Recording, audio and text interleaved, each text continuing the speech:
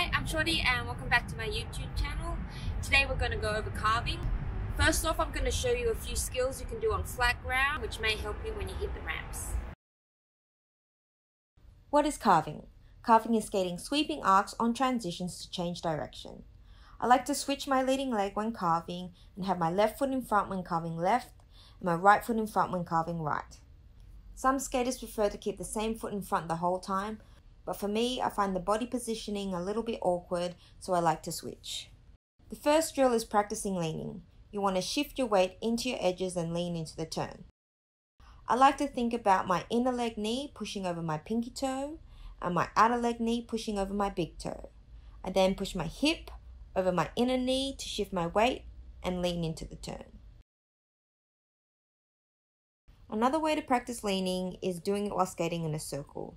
You want to lean into the circle and propel yourself by pumping with your outside leg.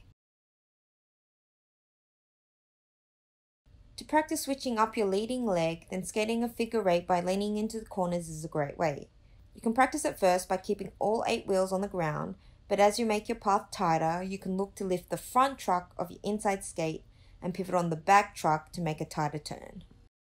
So this brings me into pivot turns. For tighter arcs when carving, you'll most likely need to lift the front truck of your inside skate, or at least have less pressure and weight in the front of your skate. This allows you to lift your toes and pivot your foot around more easily.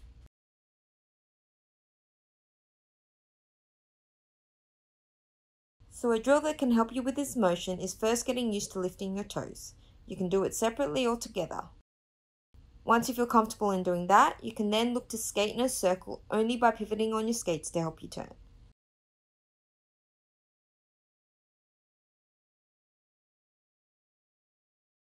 If you're new to carving, then starting low and skating a wide arc is the best way to start. You don't have to worry about pumping and you can just ride the transition and get the feel first. So choose the angle of path you want to take, and as you skate up the transition and near the apex of your arc, you want to shift your body weight and start leaning to change direction and come back down the transition. As you begin to tighten up the arc and go higher, you will need to pump into the transitions to gain momentum to help you turn. Pumping gives you the acceleration up the ramp and this feeling of weightlessness as you reach the apex of your path. It's when you start to feel this weightlessness that you look to lean or pivot into your turn. If you don't pump, then you start losing momentum as soon as you hit the transition. If you're having trouble with pumping, you can check out my how-to video on my channel. As I mentioned before, for tighter arcs, you'll probably need to pivot your inside foot to make the turn. Again, you don't have to lift your front truck a whole lot, just enough to get the weight off them and be able to pivot on your back truck.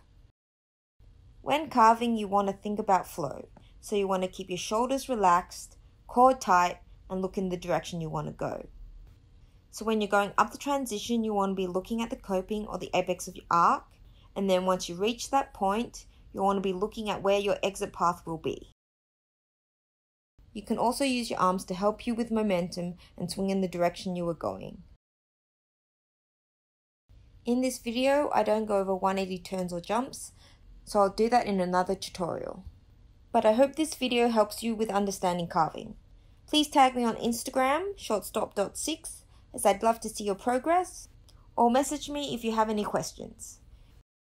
Thanks for watching, and please like and share this video if you found it helpful. Don't forget to subscribe to my channel for more skating tips and tricks.